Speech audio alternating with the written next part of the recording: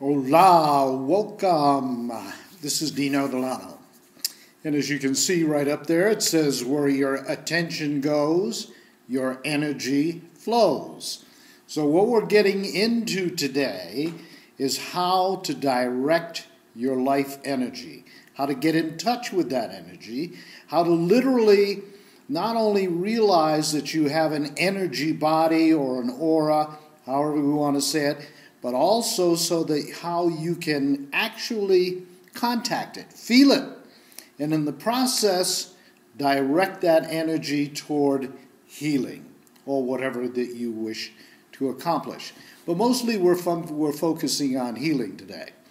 And I'm going to get into some, what for some of you at least, will seem like some very radical ideas about the healing process.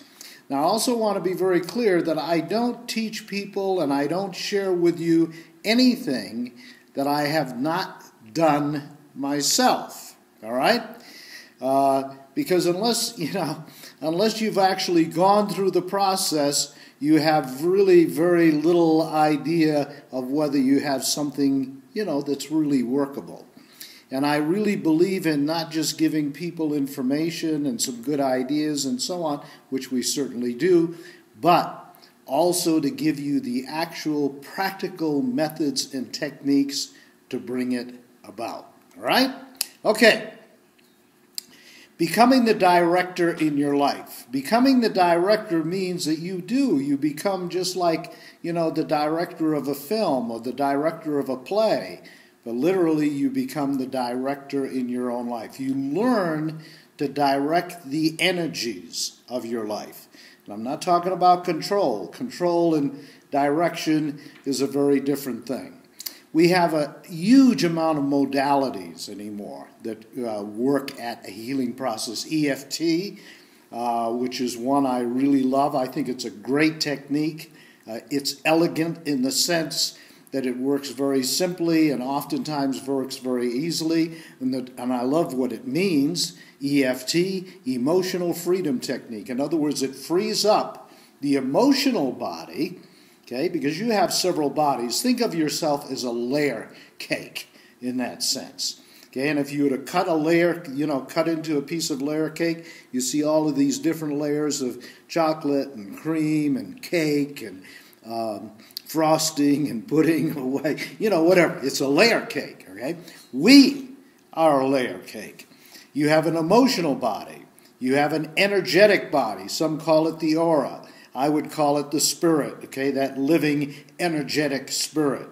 We have a physical body, and so on. So we have a various amount of bodies that we work with as human beings. It's a whole structure, and yet it has many layers and many functions to it. You have the laying on of hands, spiritual healing, breath. Qigong breath is another great method to bring about healing. All right? Okay. Becoming the director, being the director in that sense. So let's get more into that. So let's first of all touch on these different bodies that I just talked about. The physical body, right? We're very familiar with that one. Most of us are very identified with that one. Nothing wrong with that. In fact, the more that you can feel your physical body, the more in touch with your physical body that we are, the more we can experience these other bodies. Because again, because they're all interlaced, all interconnected, that means the ability to feel one in depth also gives us the ability to feel the others in depth. We have a mental body, right? Our mind, our thoughts, our beliefs, our desires, our wishes, our imaginations in that sense, okay? An emotional body. Emotional body is a wonderful process of and a part of who we are, because our beliefs and our ideas and our motivations move that emotional body. And break that word down, E-motion. It puts energy in motion. You have a spiritual body. Spiritual in the sense that we don't see it. We don't, at this level, it's not a visual. We can take images of the aura as an example of that energetic field, so on. But basically, it's not something that we see, but we can feel it.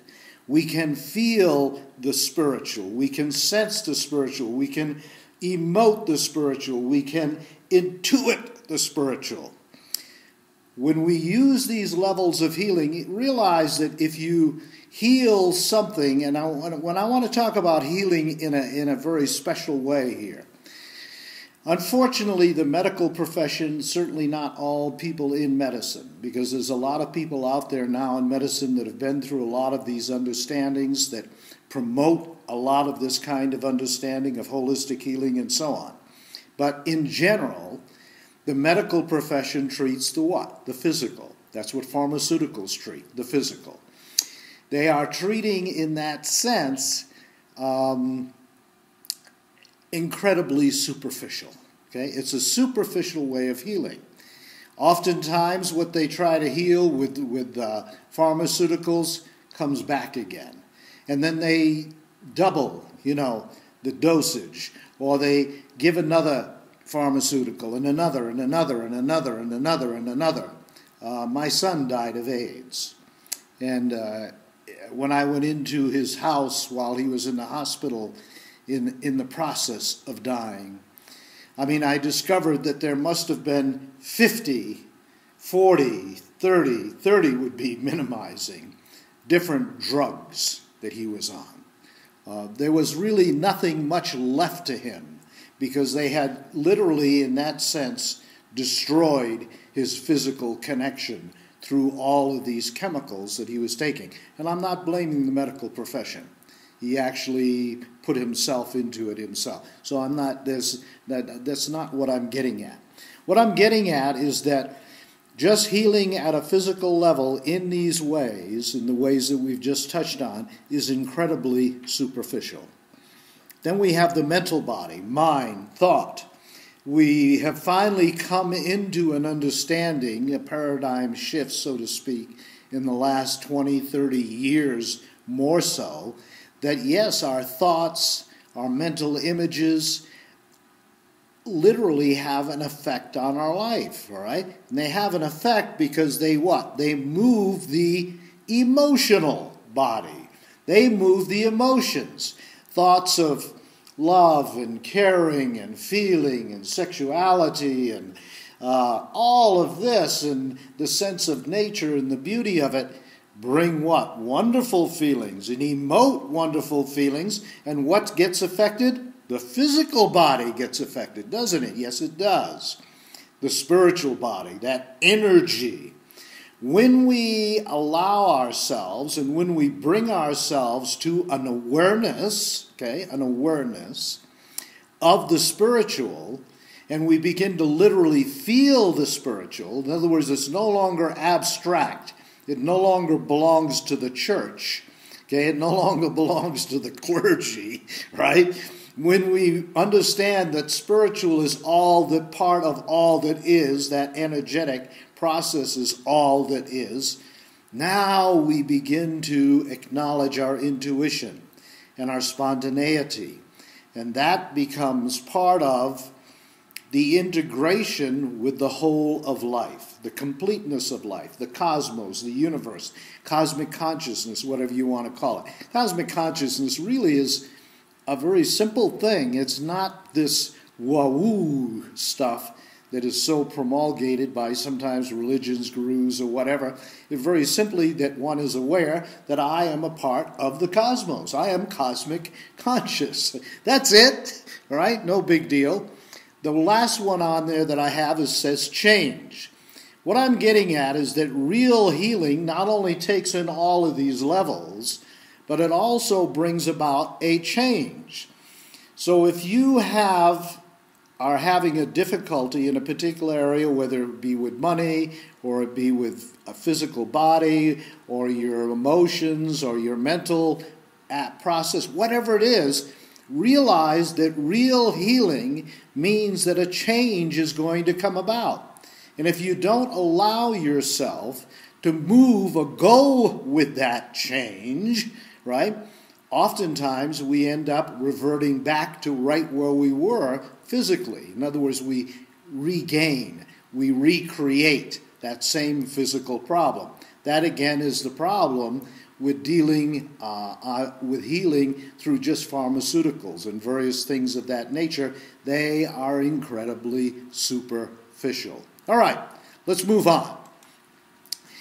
And I said we're going to get into some radical ideas of a way to bring about healing. I want to talk about awareness.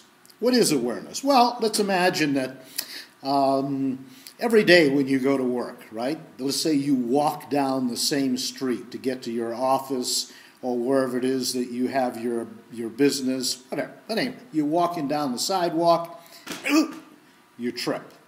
Not completely, you don't fall down, but you're thrown off balance, but you look down and you realize a piece of the sidewalk maybe has come up.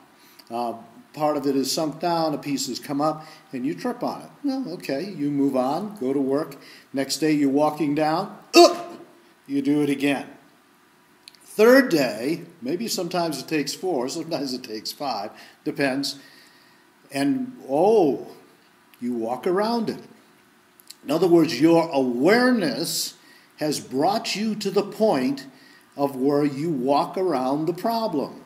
You no longer allow it to what? Trip you up. Now, some people, for instance, go through their lives in the sense of continually repeating the same thing over and over and over again. I think we all maybe have areas of our life where we have done that. And, of course, we keep creating the same problem because we have not allowed ourselves to what? Become aware of how we're creating it, how we're bringing it about. This has got nothing to do with guilt, by the way. That's not what it's bringing awareness to that point. And I've told this story before in one of the other videos, but I think it's valuable here also. When Darwin sailed around the tip of South America, and they stopped at Tierra del Fuego, they discovered something rather interesting. The islanders there, the people, could not see his sailing vessels. The shaman could, right? But not the average, quote, person out there, right? But they put them in their little boats and brought them out and had them touch the vessel, and woo, they could see it. Because in their minds, in their concept, in their belief structure, however we want to word that, they did not have the construct or the ability to be able to perceive those sailing vessels. But once touched, now they could see it. So in other words, they became what? Aware of that. In our society, we often continually beat on our finger and at the same time try to create pharmaceuticals and methods of healing to solve the problem while we're still beating on the finger. It's like we're throwing all of this stuff into the environment, pesticides and so forth, that create all of these problems, and at the same time we're working on all of these methods to heal it.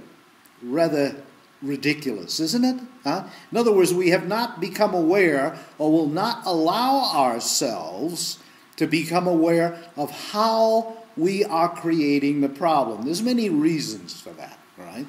A very simplistic one is that if I went into a dentist office and I told the dentist, okay, here is this liquid. If you give it to all your patients, they will never have another cavity. He's not probably going to be very excited because his what? Income is based on the continuance of cavities. It's not something obviously we need to worry about. As long as we have processed food, we're going to have plenty of that. But that's not the point. The point is that people will not allow themselves oftentimes, and we all do this, by the way, to varying degrees, to become aware of where there is a problem, of how we are creating a problem, because it threatens another part of our life, and particularly if it threatens the what? The income level. In other words, I don't really want to see that the business that I am in is creating problems like burning coal as an example, and all of these things. Another one that's come up recently called fracking, and putting all of these deadly chemicals into the earth, and at the same time claiming that it's all safe and it's really all right. Yes, sure, okay, yeah. I'm selling you the Brooklyn Bridge, okay? Anyway, you get the point. In other words, we're not going to allow that awareness to take hold and to see the truth of things because it threatens something else. So that's what I mean, that real healing, a depth of healing, is also going to bring you to a point of where you will have to shift and make a change in the actual actions and the things that you do in life. So I want you to really be aware of that, okay, as we get into this. All right. How? In other words, how do we bring about this depth of healing? Direct feelings and imagination. Right? How do we direct feelings? Let's create a problem. Let me tell you a story first. Several years ago, and some of you may have heard this story before, but I'll tell it now maybe in a different way. I got arthritis in my left foot. Right? In the process, what I did is I began to direct my feelings into that foot. Feelings, what meaning is that the foot was hurting, the foot was swollen. I was literally growing a bunion along, right where the big toe is, so on. I was on crutches oftentimes. I was in pain, right? Now, I did not want to have arthritis, but I knew because of all the work that I've done over the years and being involved in the human potential movement for well over 40 years now, and having worked with hypnosis and a huge amount of different modalities, I knew that there was some reason that I was creating this problem.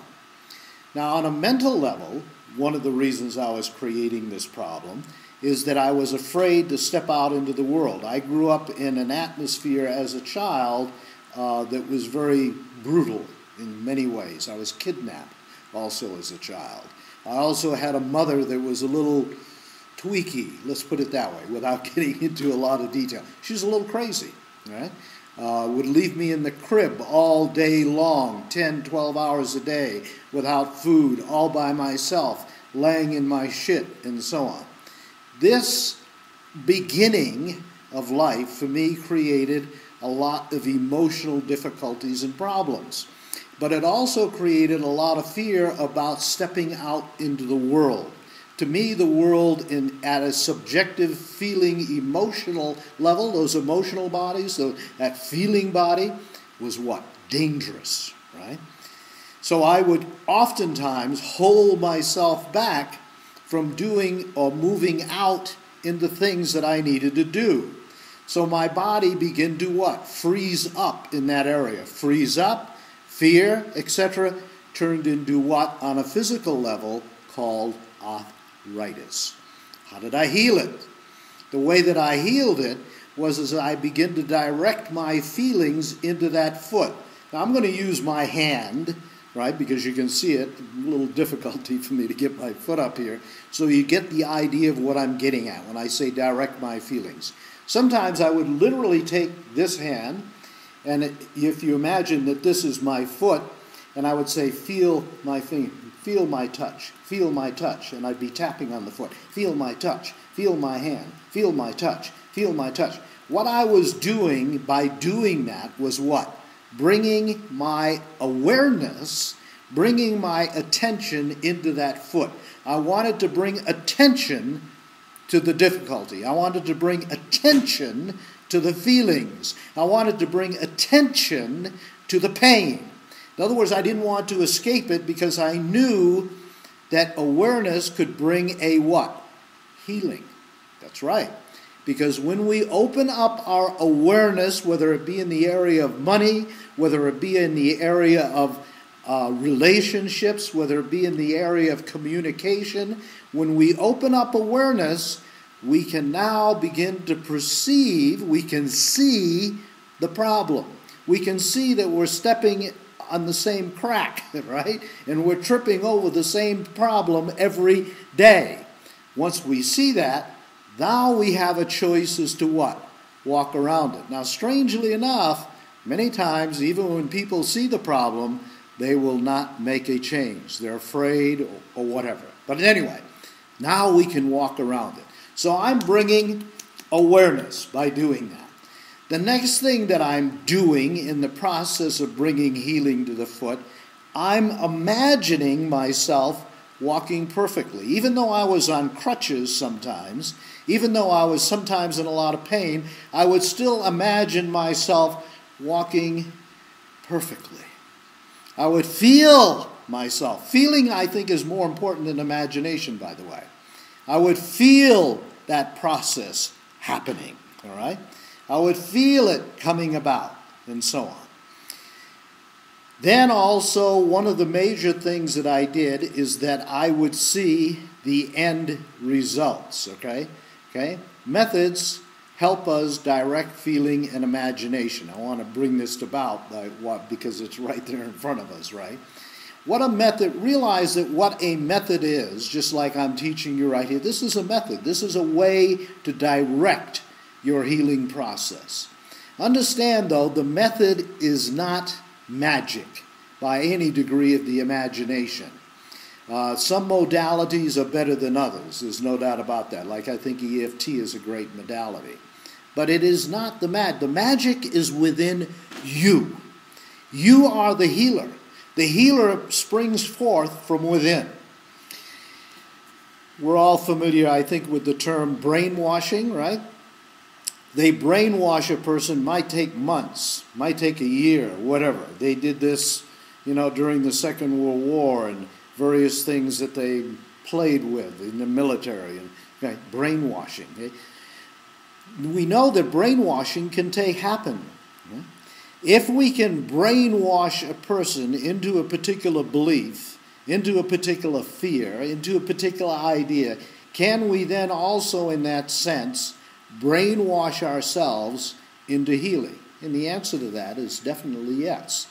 But I don't mean brainwashing in the sense of the common idea of it, but brainwashing in the sense that we continually focus on the healing, we imagine the healing, we see the healing, and no matter, even though maybe we're having doubt, maybe we're having fears that it isn't going to happen, we continue the process. Because we continue the process, eventually, and my eventuality with the foot took 3 months. Now, this is just as important in describing to you what took place. During that time, I felt immense at times, sometimes it would last for hours, not days necessarily, but hours, immense depression. Sometimes I would feel intensity of worthlessness, intensity of deprivation, and so on. All of these emotions had been buried in my what? Feet. These were emotions that I experienced as a baby.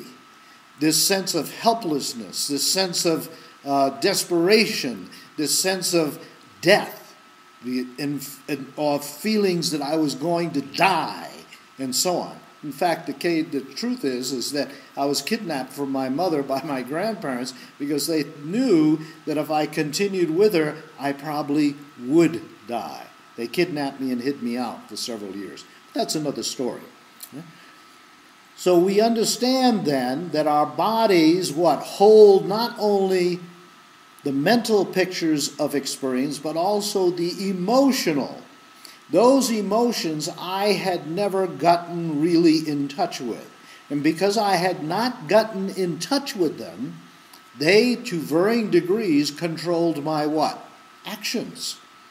They, to varying degrees, stopped me from moving out into reality in the way that I wanted to. They, in some ways, were holding me back from making the changes that I needed to bring about in my life in order to be more whole in that sense, to be more complete, to more create what I needed in my, quote, spiritual expression of life.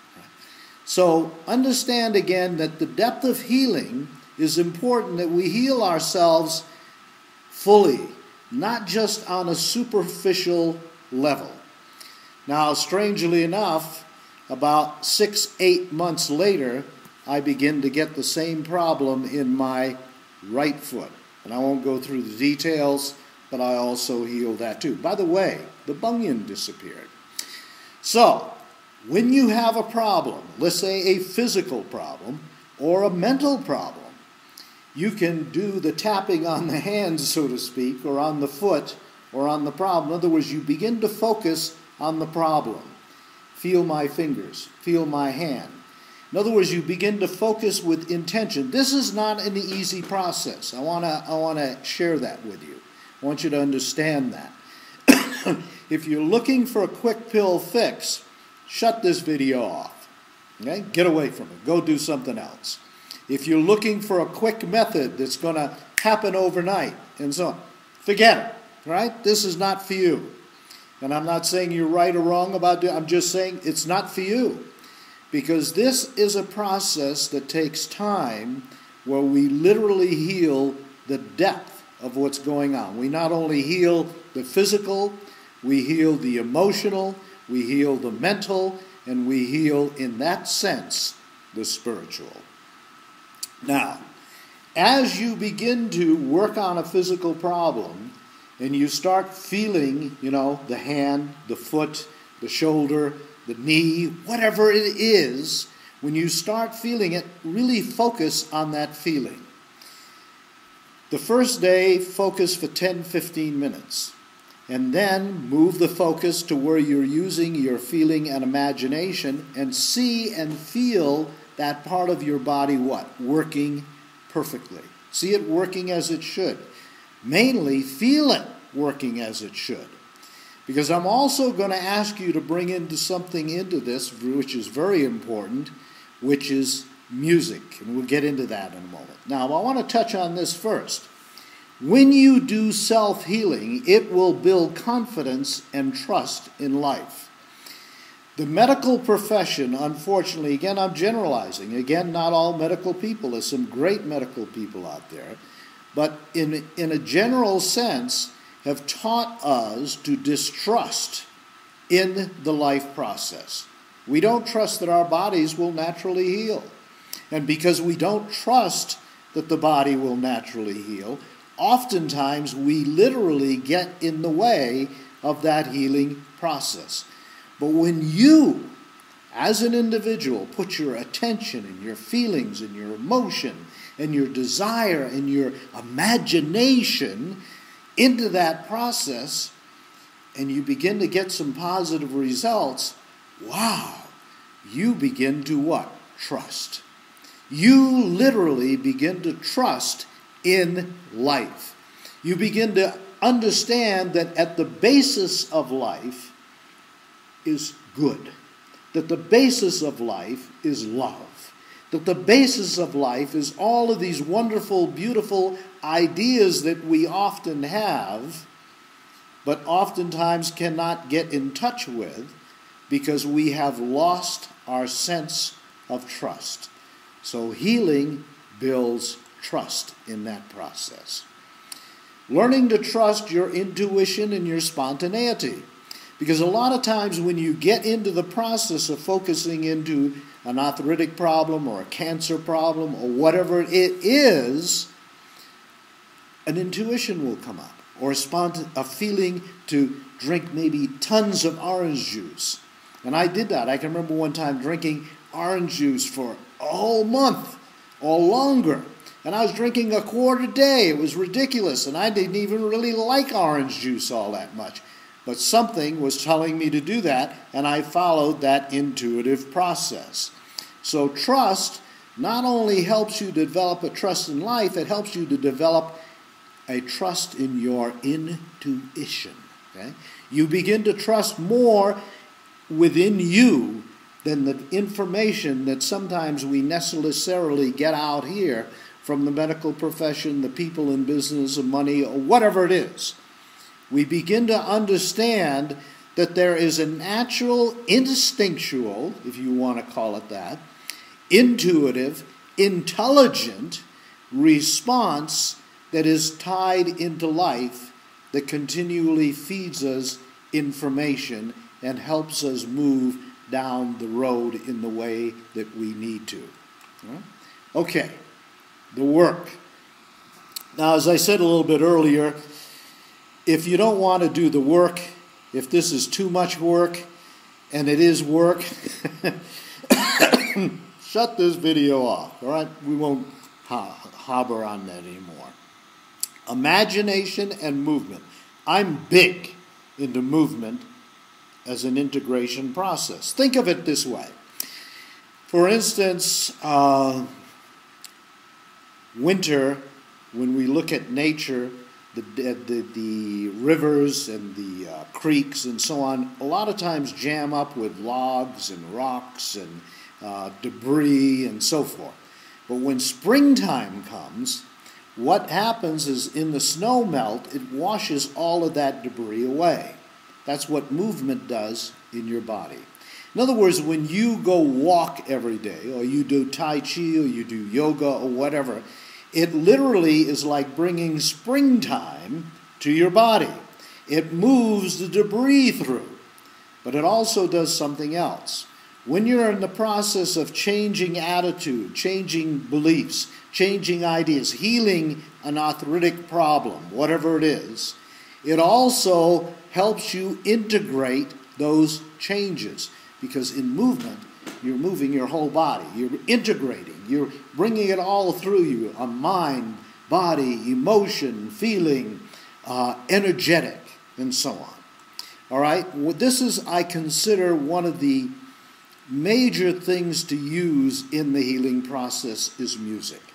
Now, there's a lot of music that's sold out there, and I've done some of it myself with people. I did some stuff with Stephen Halpern many, many, many years ago in a tape that we made together. I did the words and that part of the structure of it, the scripting, and Stephen did the music and so forth.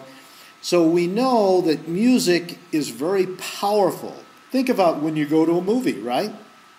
One of the major things that they use in a film in order to move you and motivate you is what? Music, right? To scare you, we have a certain kind of music to bring you into that feeling.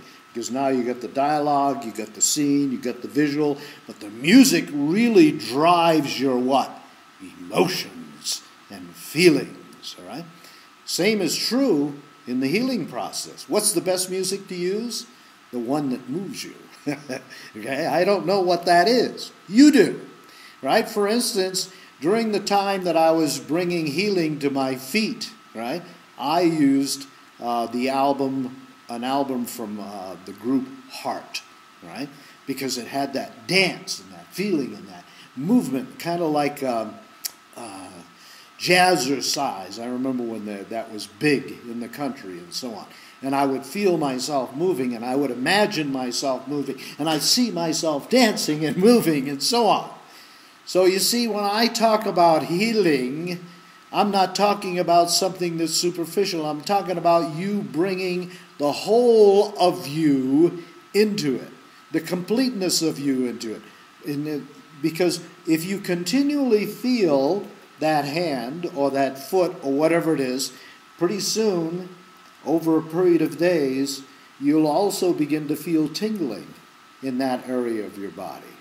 The tingling that you feel is the energetic field of life. You become also aware of your spiritual body in that sense. As you become aware of your spiritual body, you become more aware of where there is blockages. When you become aware of blockages, you can focus on the blockage. You can put energy into that blockage. You can imagine that blockage disappearing and the energy flowing freely. For instance, again, with the healing of the foot, I would imagine a golden ball surrounding that foot. I would feel the energy pulsing, and I can literally feel stuff like that. But I've been working on it for a while. I've been doing it for a while. It didn't happen overnight. This is like learning to play an instrument. But what you're learning to play is your human body. You're learning this instrument that you are living in. Wow, imagine that. I'm being a little sarcastic because most of what we are taught in our society is to push away the feelings, push away the emotions, push away the anger, push away this, push away the sexual feelings, and so on. All of these beliefs and attitudes that we have literally cause us, okay, not figurative, not imaginatively, all right, but literally cause us to be out of touch with the human body. Now, if you're out of touch with the body, does that mean we get in the way of the healing? You bet your ass, okay, to put it bluntly. So the more in touch with your body that you can become, the better your ability to bring about awareness and healing. The same is true with money, by the way, all right? If you're having difficulties with money or difficulties in relationships, if you will continually focus on it without a lot of judgment, but become aware of your actions, become aware of what you're doing, become aware of that crack in the sidewalk, right? You can begin to move around it, and you will bring about a healing through awareness. It really all has to do at some level with awareness, waking up, in other words. The same thing is true in our environment, isn't it? That we're literally polluting it. That again, most of the problems that we have, we are literally creating. Again, we're banging on our finger and at the same time trying to create all of these other things and chemicals and so on to solve the problem. Okay? Lack of awareness, okay? Ignorance on our part. So let's move out of the ignorance and let's move into a state of holistic healing. All right. So let's just go over it real quick. Focus awareness in the problem area, right? That's number one. You don't want to escape from it. You want to focus into it. If I were having a problem with money, I'd start writing down on a piece of paper possibly. What is the problem with money? Why am I having difficulties with money? And then I would begin to pay attention to my actions in life. What am I literally doing? What are the things that I'm doing to create this problem? Because it doesn't happen by itself. Number two, see and feel the energy working. Again, if it were a money thing, now I begin to see and feel and imagine abundance. In the sense of feeling and imagining abundance, I might begin to realize that I have a fear of loss of money. Or I might have an idea that money is evil and money is wrong and money is bad, and so on, right? So you get in touch and you see that belief, you begin to turn it around. You begin to do some work. You transform that belief in the sense, again, through your imagination. Now begin to feel the energy in around the area. If it's money, you imagine that energetic field of money feeding people. You imagine it giving people education. You imagine it bringing harmony to your own household. You imagine it taking you on vacation, and so on. Then add music to the movement. So this, and let me give you a sense of time. When I'm working on something that I'm not trying to heal, but I am healing, right? That I'm bringing about a positive change, I'm going to spend 15 minutes to half an hour on it twice a day, okay? That's what I'm going to do, and I'm going to do it in that sense religiously. All right. Now, a last thing before we move on here, because the last thing that you want to do, okay, is see and feel the end results. The end results for me with the feet was what? Seeing and imagining and feeling myself walking perfectly, all right? If the end results is a bag full of money, then it's a bag full of money. Or you look at your bank account in your imagination and you see 100,000 in there, or 50,000, whatever, all right? Okay? So, again, to see the end results. End results begins to give you the sense that it has already happened. And at that level, at a spiritual level, at a mental level, it's already there. you simply will end up walking into the process. When you see a foot or a hand or a body or a tumor healed, it is simply a matter of time till you walk into the presence of that body that is already in existence on a spiritual level. And sure enough, the healing happens. I mean, over the years of thousands of people that I did workshops with, I watched people heal themselves of cancer and arthritis and muscular dystrophy and on and on and on and on and on. But if you don't do the work, you'll never experience the results. Now let me touch on one other thing before we end this, all right? Real quick here. And this is important. Don't teach the same things that are creating the problem. Understand that most of the religious teachings are the problem, okay? One of the major problems that we have in life. Because when you teach people fear, you also teach them anger.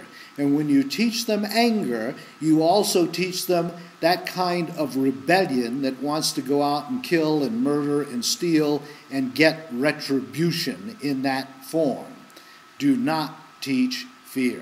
In other words, you know, if you're a bad boy, you're going to go to hell. You know, that kind of stuff. Don't teach shame. Don't teach people, don't teach your children that nudity is wrong, that nudity is bad. You can simply say, that's how people believe.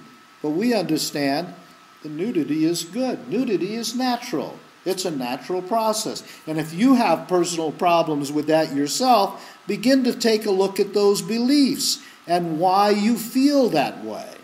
Okay? Begin to look at the beliefs that are literally in your life dysfunctional and begin to turn them around. Because we can not only want to heal ourselves, we also want to stop teaching the stuff that created the problem to begin with. All right, I have a great book for you, by the way.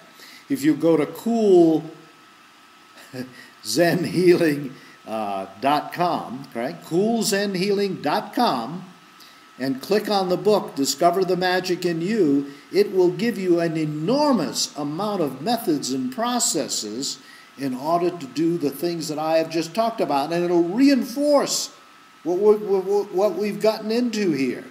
If you really are serious about bringing changes in your life, you will do the work. All right. Thanks for being with me. Dino Delano. It's certainly been a pleasure. The world belongs to the imaginative. Think about that for a moment, okay, as we're finishing this up. That when you think about Albert Einstein and the theory of relativity, it was through his imagination. Walt Disney, that's blatantly obvious. George Washington Carver, the great botanist, who said he talked to the peanut in his imagination, and he brought about 600 uses for the peanut. Jonas Salk, who developed the serum for polio. If you read his memoirs, it was a lot done through his what? Imagination.